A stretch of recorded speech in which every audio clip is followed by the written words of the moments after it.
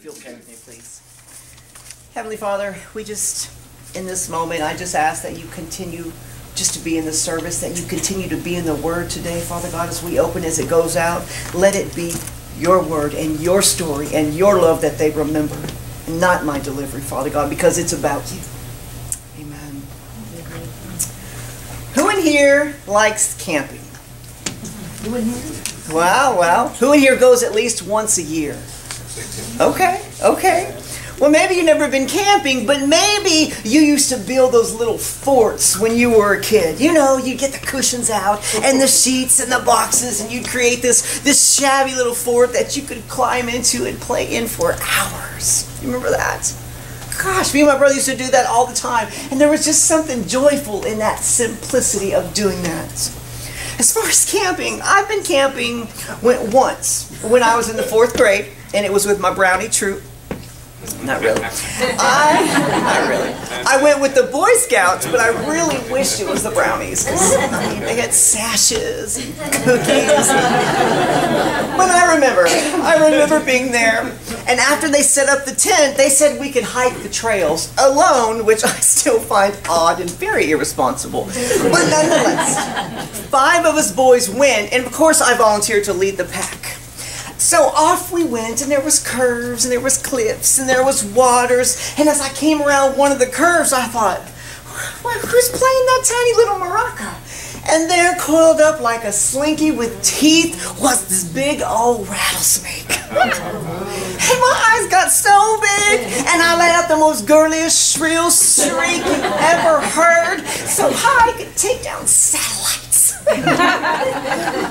Oh. Those boys, it was a long, long night. Needless to say, I quit the Boy Scouts a few weeks later.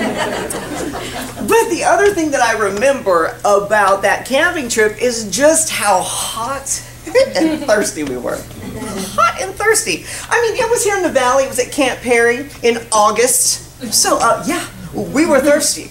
Now, keep in mind, this was the early 80s, so it might be hard for some of you to believe, but just like the internet, they didn't have bottled water. They didn't sell anything like that. So, actually, they didn't even sell that till the 90s. So if we wanted something to drink, we would have to walk back to camp to get it, which wasn't real helpful 5 miles down the trail when you're screaming at the top of your lungs and running for your life. Not real helpful. We were thirsty, but we made it. So in today's world, you know, we tend to take water for granted. We just tend to do that. You just turn on the tap and it comes right out, just like that. But it wasn't always that way. There were no water spigots in the ancient world. You couldn't just turn it on. Water was always scarce. In fact, in many countries, it still is. They don't have that luxury of running water like we do. They are still like the animals, in essence, having to walk miles and miles to the closest water source and carry it back to their village every day. Every day. And most of the time, it's not even clean water that they're carrying. They live in constant thirst and fear. I mean, gosh, you know, we see pictures and commercials all the time for children in Africa and other developing countries, and they're skinny. And they're dying with cholera, malaria, and typhoid, all from the water. And we see it, and we do what? Change that channel quickly. How is it that in these moments, our hearts kind of suddenly turn into a rock and become numb and impenetrable and dry? Why is it that we can see those children and it not affect us deeply, yet when we hear the story about the dolphins being slaughtered in the cove, oh, how we're moved then. We watch the whole hour special. But you see, I don't think it's because like we're just bad people. I mean, I don't think it's anything like that. It's just that when we see something as humans that is so horrific and devastating and unfathomable to us, we just can't take all that in. Our heart becomes a rocket, kind of protect itself. Much like when severe trauma happens to us, we do what? We block it out. Block it out. It's too much. I think the other thing that makes us shut down is the fact that the problem seems so huge. It seems so unsolvable that you can't help but feel small. What can I do? I don't have the answers or the means. It's too big for me. I'm not enough. I'm not enough. And so our hearts, they just kind of momentarily turn into rocks. But really, if we're honest, it's easier that way. It's easier that way. Even in our nation, we start to wonder if there's a thirst epidemic. I mean, there's dryness in the land. I mean, there's many people today all around you, and the people they love and their dreams have dried up in a sense. Just by sitting next to someone, you can almost feel their thirst and that need emanating from them. And you always recognize that. And the reason you can see it in them is because that same dryness is in you. And you always recognize something you know well. You always do. You see, people all the time are hurting and they're lost and they're in need of something. And you say, well, I sure do feel bad for them. But, what can I do about it? I sure do wish you luck. I'm going to pray for you. I mean, think about the people just in the last month who have crossed your path, who were hurting or were in need somehow. Think about that. Think about all the people, like the scripture says, who were weary and heavy burdened. When you became aware of it, what did you do to help? What did you do? Or did you help? Or did you momentarily turn into that rock? And it makes us wonder, when you see people's thirst, is it them that's dry? Or is it us? What do we need for our rocks inside of us to be moist again? Now, you've probably been wondering what all these leaves and fruit are all about. Well, it's not a mandarin salad. I didn't pack it for lunch. I don't eat salad. But today, it is something that I pulled from today's scripture. Now, today's gospel, it takes place during one of the Jewish festivals, the festival of Sukkot, which translates to the festival of booths. Now, what the heck are booths? What are they? And what's the purpose of the celebration? Well, the festival commemorates the time in which Moses and the Israelites spent 40 years in that wilderness. Essentially, it celebrates the ancestors camping in the desert. You see, it was called the Feast of Booths because for the entire week to celebrate, people did not sleep in their homes, but instead they camped out in these little small tents or booths. I mean, they celebrated by living and remembering in these temporary dwellings, which would be all over Jerusalem, and they still do today. Those who live in the city, they would kind of set up a little makeshift fort on their roof, and other people sometimes would go out into the surrounding hills. Why? Why would they do this? Well, it reminds them that God provides for them. No matter how shabby life is around them, they leave the security of their homes. And this is a fall festival. Just as winter is coming in, they go out to sleep outdoors. And you see, these booths aren't very secure. They may shake a little in the wind. Their roofs may be open to the stars and the elements. Yet there Israel sits, unmoved, unaffected. So as they're there, it's kind of like the huts that they're in, these walls that surround them, is just like that constant protection of God and those provisions that He gives. And I think we all could use this reminder in our lives. No matter how shabby your surroundings or how unsecure your situation may feel, God is giving you exactly what you need, and He will provide for you even without your worldly usual securities. He will provide for you. And again, it reminds me of being in the fort with my brother, that simple joy. Something I heard this week is that when you have simple needs, then you always have enough. Okay, so why the fruit? This festival is also an agricultural one about the harvest, and it was celebrated then and now by the carrying and presenting of citrus fruits and plants. They would bring them to the temple. Now I kind of want to show you a quick snippet of some young Jews in Jerusalem celebrating it today. It's a beautiful night, we're looking for something fun to do. Hey baby, I think I wanna build a booth. Is it the stars in the sky,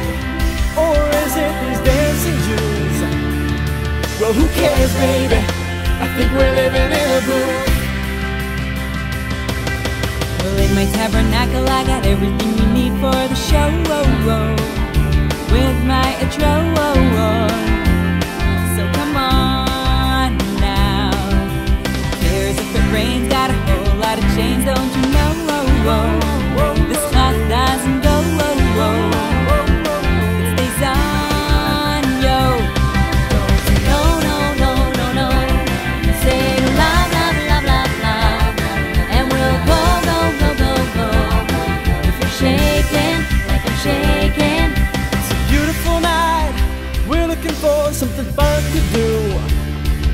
Hey baby, I think I wanna build a booth. Is it the stars in the sky, or is it these dancing Jews? Who cares, baby? I think we're living in a booth.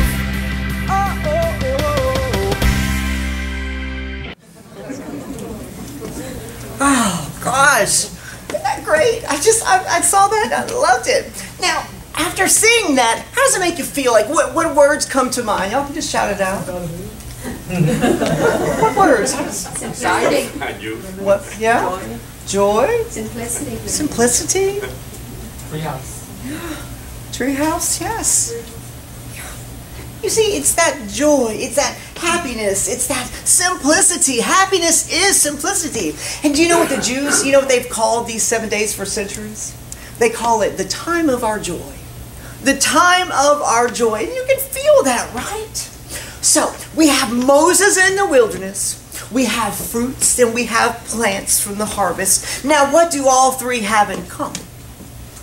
Well, the Israelites, they were camping out in the desert. And what ties this three together is that urgent need for water and God's goodness to provide it. You remember in Exodus 17 when they were in the wilderness and the people were complaining, "Oh, I'm so hot and thirsty, Moses. You just brought us out here to die. Oh, just put me back in chains. At least I'll have a cup of water to drink with my handcuffs on. Oh, I'm so thirsty." They complained, and Moses says, "Y'all, don't worry. Don't worry, because God will provide." And upon God's instructions, Moses, he takes his mighty staff and he lifts it high and he strikes the rock and pow! Water came out. Water came gushing out. That's the power of God. Oh, yeah. You see, it's water that is needed, which is why during this time of joy, they have this grand water libation ceremony at the climax of the festival. Gosh, aren't you learning so much today? So now you know what kind of festival we're talking about, which is in the book of John today. Now Jesus, he's still in Galilee. And it says he's kind of avoiding Judea because the Jewish leaders, they're trying to kill him. And he knows it. He's like, I'm not going there. They're trying to kill me. In fact, in this chapter alone, there are 4 references to his death, and there is 3 to his arrest, which occurs more than any other chapter in this book. And the threat, it really is real. So Jesus, he's there, and he's hanging out with his 4 brothers, not his apostles, but his real life brothers. And they say, hey brother, did you see that festival's coming up over in Judea? You know what, you should go. You should go so all the people can see all this miraculous stuff that you're doing. If you want to be a public figure, then you got to go and show yourself. And no quicker than the period on the end of that sentence does this gospel tell us that these very brothers who are encouraging Jesus do not even believe in him. In him. Ouch. So let me get this straight.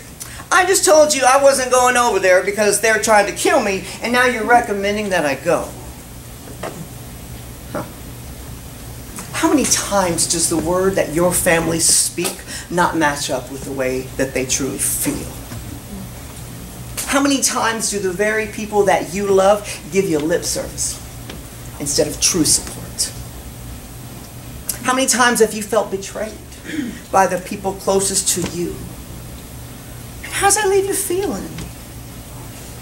Hurt, void, dry, you want to shut down, it makes you thirsty, and the more it happens, and the more those kinds of things happen, your heart becomes like a rock. like a rock. So go to the festival, the brothers say. And Jesus says, no, no, no, no. I cannot go because my time has not come. But it's okay. It's okay. Y'all go ahead and go. I'll be here. Have a good time. I'll be here. Or will he? After his brothers leave, Jesus decides, he's like, you know what, I'm going to go. And he says, I'm going to go. But instead of his usual clothes, he puts on a full cloaked garment, you know, with a hood that covers his face and it covers his identity. And he then sneaks off to the festival of booths. And when he gets there, he begins just kind of tiptoeing around, in and out of the crowd, listening. With the cloak over his face, just listen. Where's Jesus? How come he's not here? Oh, I don't know. I don't know. He's a good man. No, no, no, you lie. He deceives us. He deceives us. And this goes on for days. Jesus just listening to the different people and the authorities as they are wildly whispering about him. Finally, on the last day, at the climax, during that water libation of this festival, Jesus, he makes his move. Flooded by this dynamic atmosphere of celebratory joy and underlying menace, Jesus, he steps out. He then pulls off the hood and he says, if you are thirsty, come to me and drink. For whoever believes in me, as Scripture says, rivers of living water will flow from within. Now, this is kind of a continuation of what Jesus said to the woman at the well in chapter 4. There he said, I can give you living water. But we need to understand right now that that is not what Jesus is saying in this chapter.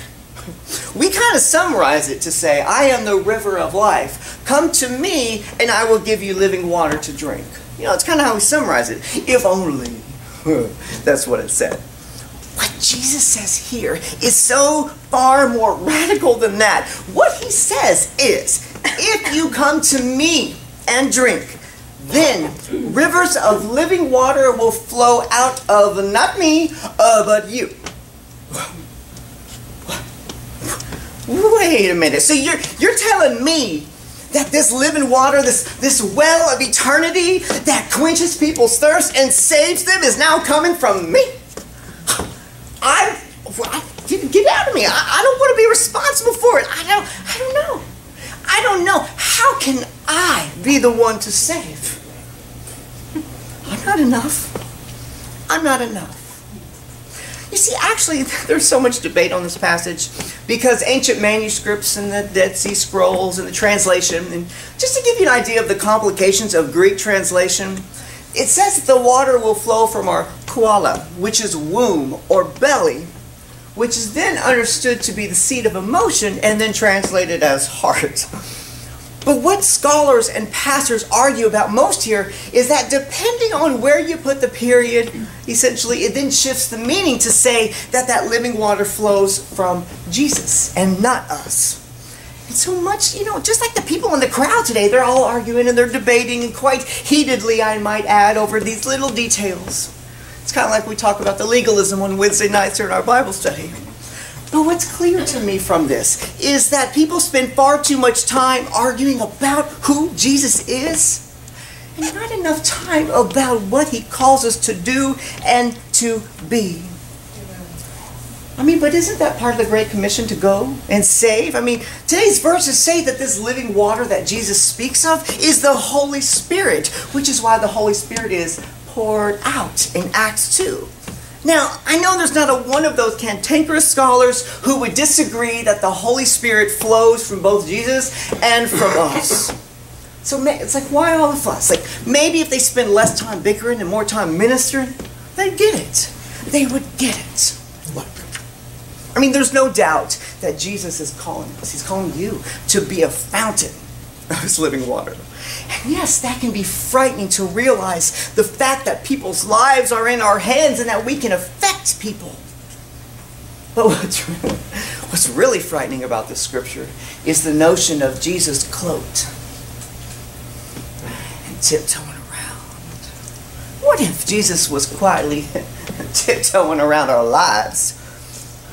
What if he was concealed in the corners and he was there as we interacted with people in our path? What if he tiptoed around our relationships, in our offices, and our social gatherings? What if he was tiptoeing around every thirsty person that we encountered? The rough question we are faced with today is, would he see living water flowing from us? Would he hear life-saving words flowing from our mouths? Would he see life-giving actions flowing from our hands and our pockets? Would this sneaky Jesus, what would he see? Would he see a heart like a rock? I told you, it's a frightening prospect. Here's the thing. You being his fountain, I mean, it can be a lot to take in, and it can feel like a big cross to carry. But he wouldn't have called you to it if he wasn't able to equip you to do it. And just how does he do that? Well, see, we must not forget. We hear that bold statement that it comes from us. But he says, if you're thirsty, come to me. That's not just, if you're thirsty, come to me and drink. If we want living water to gush out of us, then we better start gulping it down like nobody's business, because you need to be well in order to make other people well. It's those huge swallows of the Spirit, that will guide us when we encounter people that are hurting. There are people all around us who need great things, and sometimes it's just a kind word or it's prayer, but sometimes it's big things. Sometimes people need somewhere to live, they need a job, they need emotional healing to unbreak their heart somehow. And much like those hungry kids in Africa, those needs that people can bring to us or call to our attention, they make us feel small, like we're just not enough. Big things are in people's lives. But here's the thing. When we say we are not enough, essentially we are saying that Jesus is not enough. You see, you're not called to do it all. You're not called to do it all. Just your part. Remember, the scripture doesn't say you are the living water. It says rather that you are a river. Bless you. You are a river to it. You see, your life and actions can be the river that floats others into that ocean of grace that can do the impossible things that you can't. You can't save people. Only Jesus can. You just do what you're able to for them when they're in your river, and then you just point the way to the ocean. That's it. That's it. You may not be able to buy them a home, but surely you can afford shoes and some time for prayer. One of my favorite promises to God is when Ezekiel says, I will put a new spirit in you, and I will remove from your heart a heart of stone and give you that heart of flesh. You see, our hearts feel dried up like a rock sometimes, but remember, Moses struck the rock. Pow! And that life-giving water came out. And then Jesus, the cornerstone, was struck on the cross. Pow! Pierced. Living water came out. So it is my prayer today that upon hearing of this word, that our hearts too will be struck. Pow! So that living water can flow again to people. To open up that kindness and realize we don't have to solve it all. I read a story about a girl who wrote, she would go into her college university, and they would kind of, on the bathroom wall stall, they would write all these horrifying life experiences that had happened to them. And she would read them over the year there during school. But she said one day she walked in, and there was a piece of paper that was hanging from it. It was handwritten notebook paper, and it was just hanging there, and you can actually see it here. Somebody had replied. The actual letter reads, to the girl who was raped, you are strong. I cannot fathom the pain you must have gone through. The fact that you have the bravery to even write it gives me hope. To the girl with eating disorders, I promise you, although I don't know you, that you are beautiful. That you deserve health, that you deserve freedom from that. To the girl with the alcoholic father, I am so sorry for that agony it must cause. To the girl whose father died, missing them never goes away. The ache of their presence is never gone away, but the love that they had and the memories you share surely must last. I am sure, out of the bottom of my heart, that the people who left you in this world are exceptionally proud of the person you are. Every time I see these walls, these confessions, I feel so blessed to know I have the privilege of seeing them. your moments, and your secrets are all precious, even though they are sad. To all of you, including those I did not mention, and those that have not yet written, you are worthy. You are strong. You are brave. You are loved. Somebody cares. Somebody cares. You don't have to be the ocean, just the river.